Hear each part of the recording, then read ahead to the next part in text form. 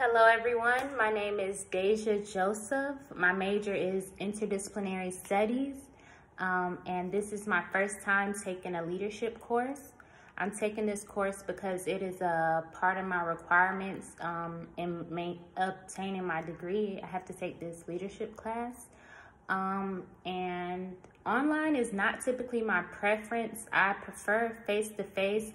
But I recently just moved, and due to everything going on around, revolving around COVID, I decided that it would be best for me to do online classes because I have a daughter, she's in school, and just everything is new and fresh, and I didn't want to keep transferring classes, so I decided to come fully online.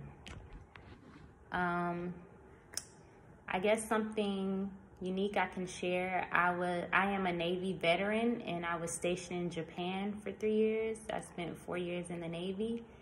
And to me, leadership is being the change you want to see in the world. Leadership is about taking on whatever life throws at you and making a lesson, a learning moment out of it. Being adaptable, diverse, and just resilient all over. That's what leadership means to me.